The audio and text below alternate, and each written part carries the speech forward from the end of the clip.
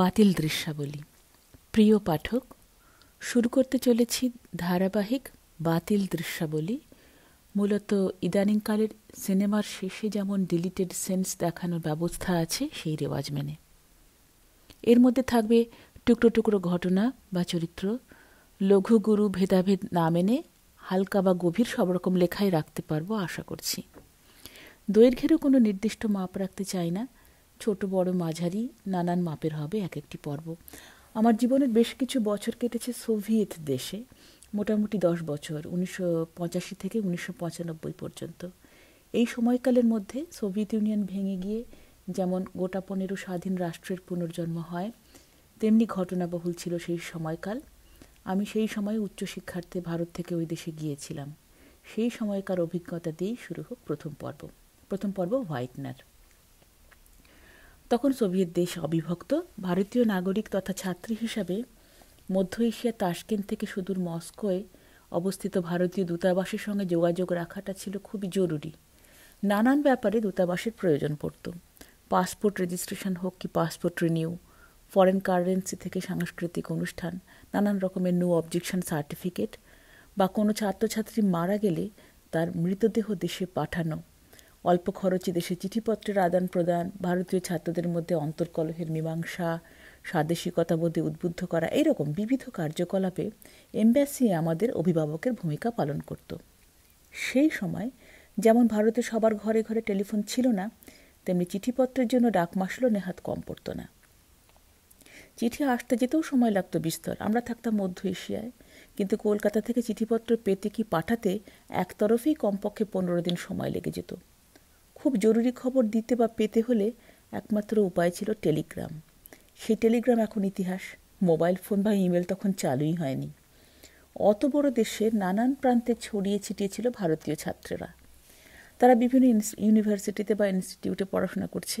Moscow অনেকের জন্যই বেশ দূরে। এসব কথা বিবেচনা করে এবং সোভিয়েত দেশের বাসিন্দাদের ভারতে যাওয়ার ভিসা ইত্যাদির সুবিধার্থে মধ্য এশিয়া তাশকেন্ট শহরে একটা কনসুলেট খোলা হলো, শহরের মধ্যিখানে একটা দোতলা বাড়ি ভাড়া নিয়ে। 1987 বসন্তকাল। যেসব ভারতীয়রা তাশকেন্টে থাকতাম তখনও পর্যন্ত সকলেই ছাত্রছাত্রী। হাতে গোনা 2-1 ছিলেন যারা ছাত্র নন। কেউ হয়তো অনুবাদক, কেউ বেতার বা টেলিভিশনের সঙ্গে যুক্ত। সদ্য খোলা কনসুলেটের লোকজনদের জন্য নতুন দেশ সম্পর্কে অকাতরে উপদেশ দিতে কি সাহায্য করতে অনেকেই এগিয়ে গেল। ভাষা একটা সমস্যা। সোভিয়েত দেশে দৈনন্দিন জীবনে ইংরেজি ভাষা চলে না, এবং ভারতীয় কূটনৈতিক মিশনের কেউই রাশিয়ান ভাষা শিখে কিন্তু আসেনি। সেই সময় কনসুলেটে অফিস গোছানোর কাজ চলছে। ভারতীয়রা তো মামার বাড়ির আবদারের মতো, যে এখানে খুশি যখন খুশি ঢুকছে বেরোচ্ছে, আড্ডা দিচ্ছে। একতলার বড় হল ঘরটাতে হাসি মশকরা সবসময় গমগম করত। দারোয়ান কাম চাকর একজন লোক ছিল, একজন পিয়ন, একজন ভাইস কনসাল ও সপরিবারে কনসাল জেনারেল, তার ছোট পরিবার। এছাড়াও একজন স্থানীয় উজবেক যুবককে হামেশা দেখা যেত। সে সম্ভবত দোভাষীর চাকরির চেষ্টায় উমেদারি করতে ওখানে যাতায়াত করত। ক্রমে সে চাকরিতে বহাল হবে, তার ক্ষমতা বৃদ্ধি হবে, ইত্যাদি ইত্যাদি। কিন্তু সে প্রসঙ্গ অন্য। কনসুলেটের কাজ তখনও পুরোদমে চালু হয়নি। চালু হয়ে গেলে তখন আমাদের মধ্যে কে কে পাত্তা পাবে, কে কে বিশেষ সুবিধা পাবে, সেই নিয়ে আমাদের নিজেদের মধ্যেই চোরা কম্পিটিশন চলত। নিজেদের পড়াশোনা, খাওয়া দাওয়া, রান্নাবান্না, বিনোদন ইত্যাদির থেকে সময় বাঁচিয়ে অনেকেই চেষ্টা করতাম যতটুকু সম্ভব কনসুলেটে যাতায়াত করে নিজের গুরুত্ব প্রমাণ করতে। সরকারি কাজকর্ম সেখানে অল্প অল্প করে শুরু হলেও ওখানে গিয়ে আমরা স্টুডেন্টরা মূলত ভাইস কনসাল ও কনসাল জেনারেলের সঙ্গে আড্ডা গল্প এসব দিতাম। না ছিল কোনো ভিজিটিং আওয়ার, না ছিল কারোর চোখ রাঙানি। কনসাল জেনারেল সাহেবের কে কত বেশি খাতিরের লোক, সেই নিয়ে কলার তুলে তৃপ্তি পাবার একটা ফ্যাশন চালু হয়ে গেল। ওরা অবশ্য চিঠি, পার্সেল, কাগজ, বাক্স এসব গোছাতেই ব্যস্ত থাকতেন। পাশেই কনসাল জেনারেলের রেসিডেন্সিয়াল অ্যাপার্টমেন্ট। মাঝে মাঝে ওর স্ত্রী পাশের দরজা পর্দা সরিয়ে ধীর পদক্ষেপে এদিকে এসে আমাদের সঙ্গে আড্ডায় যোগ দিতেন। আমরা তাকে ম্যাডাম সম্বোধন করে সম্মান জানাতাম। আমরা যারা ওদের সঙ্গে একটু বেশি খাতির জমাতে পেরেছিলাম, তারা পর্দার ওপাশে বৈঠকখানাতেও ঢুকে পড়তাম হাসি হাসি মুখ করে। সেই বৈঠকখানায় ঢুকলেই কেমন একটা স্বর্গীয় গন্ধ।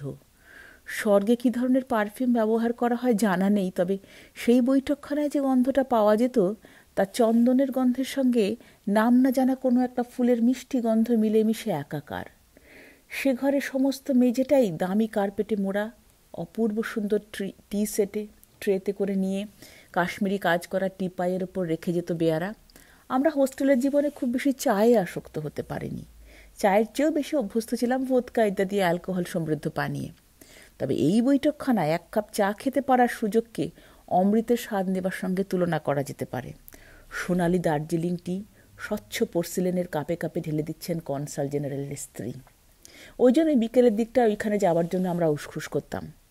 অভিজ্ঞতা থেকে জেনেছি যে অফিস আওয়ার শেষ হয়ে আসার সময়টাতেই নাকি খোশ গল্প খুব জমে ওঠে। তো একদিন অম্লান বদনে আমরা 3 বন্ধু বিকেলের দিকে কনসাল জেনারেলের অফিসের ঘরে ঢুকে দেখলাম তিনি নেই, হয়তো কোনো কাজে বেরিয়েছেন কি রেসিডেন্সে গেছেন। তখন সেই ঘর পেরিয়ে ভেতরের দরজা দিয়ে ঢুকে গেলাম ভাইস কনসালের ঘরটায়। সে ঘরটা অপেক্ষাকৃত ছোট। ঘরে ঢুকতেই ভাইস কনসাল ভদ্রলোক আমাদের দেখে কেমন হকচকিয়ে গেলেন। ঝট করে পেছন ফিরে দেয়ালের দিকে চলে গেলেন। তারপর সেখানেই পেছন ফিরে দাঁড়িয়ে রইলেন, দুটো হাত শরীরের সামনের দিকে জড়ো করা, কেমন যেন অপ্রস্তুত নেই। এইরকম কাণ্ড দেখে ভ্যাবাচাকা খেয়ে আমাদেরও নজজু নতস্থ সিচুয়েশন। 2-1 সেকেন্ড থমকে থেকে অপ্রতিভ হয়ে ওই ঘর থেকে বেরিয়ে এলাম। ঘরের বাইরে বেরিয়েই কিন্তু আমাদের ডিটেকটিভ মনে সন্দেহ ঘনিয়ে উঠল। লোকটা অত ঘাবড়ালো কেন? কেনই বা আমাদের দেখা মাত্র মুখ ঘুরিয়ে দেয়ালের দিকে চলে গেল? আমাদেরকে ফেস করতে ভয় পাচ্ছিল? কোনো ইল্লিগাল কাজ করছিল কি যে মুহূর্তে আমরা ঢুকেছিলাম ওই ঘরে? মহান ভারতের নাগরিক হিসাবে আমাদের কি কর্তব্য নয় লোকটাকে হাতে নাতে ধরে ফেলা? না, আবার যাওয়া যাক ভেতরে চুপি চুপি। সামান্য জল্পনা সেরে নিয়েই পা টিপে টিপে আমাদের প্রত্যাগমন।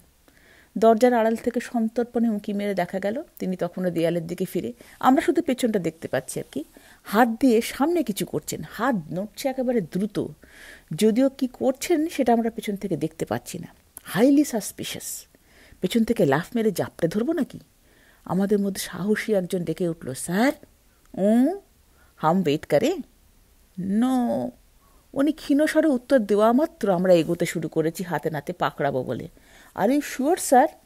हाँ, मैंने एक्चुअली छोटा सा प्रॉब्लम है, हेल्प चाहिए। এবার তিনি বাধ্য হয়ে আমাদের দিকে ঘুরে দাঁড়ালেন। হাতে পেপার ন্যাপকিন, তা দিয়ে প্যান্টের জিপারের কাজটা ঢেকে রেখেছেন। তড়িঘড়ি কারেকশন হোয়াইটনারের শিশি খুলতে গিয়েই তার অনেকটাই পড়েছে প্যান্টের সামনে। শিশিটাও দেখলাম কাত হয়ে পড়ে রয়েছে টেবিলে। মুছেই চলেছেন, তাতে সাদা রং আরও ছড়াচ্ছে।